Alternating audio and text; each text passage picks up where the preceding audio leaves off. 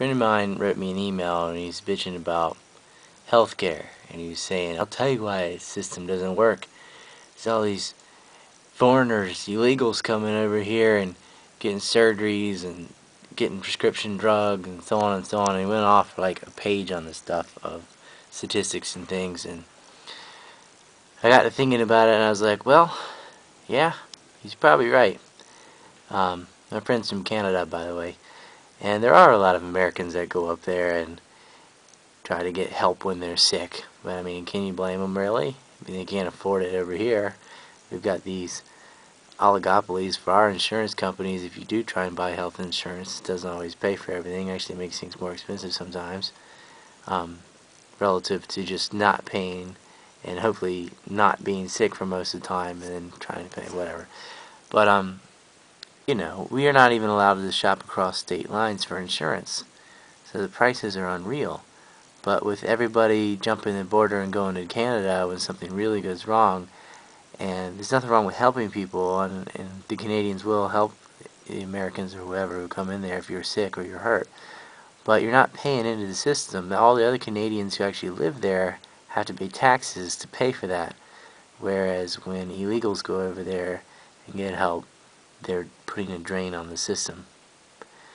Now, in the U.S., you can make the same argument and say, well, a lot of illegal aliens from Mexico come over, have jobs and work, but claim that they're not, and get on Medicaid and go have babies in hospitals, Anyway, there is a reason illegal immigration is illegal. It's not a stupid law. Now, I think legal immigration needs to be made a lot easier, but illegal immigration needs to be made much harder. The problem with Mexico in particular isn't an immigration problem, it's NAFTA. NAFTA has destroyed the Mexican economy, not that it was ever thriving. It's a very religious and superstitious country, and it's just, not a beacon of technology and free thinking, but by far, it's NAFTA that's the target. NAFTA destroyed the agrarian populace and forced those people to move into the cities, which oversaturated the job market, made people more expendable, got a lot of people, since they were replaceable, they were being fired and wages were lower and lower because you could hire someone, there's always someone ready to take the spot.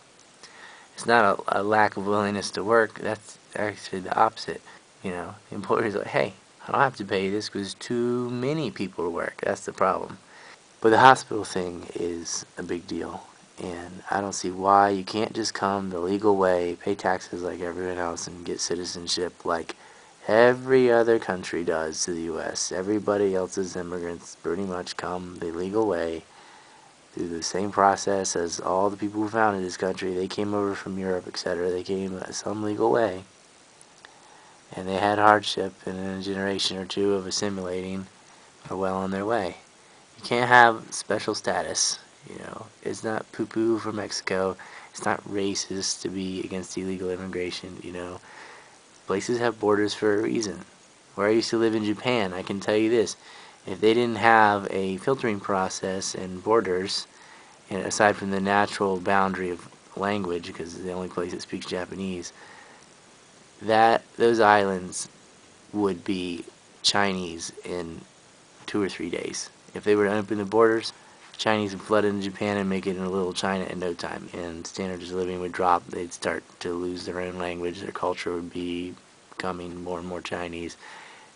People deserve to be governed by, one, their own language group. There are cultures, like them or not. If you want to have a world culture, I'm pretty much against everything becoming Americanized or everything becoming Chinese or whatever. I think different areas have different traditions and things, and they deserve to be able to hold on to them. And they, to a certain extent, have a right to say who comes and who goes. That's just how it is.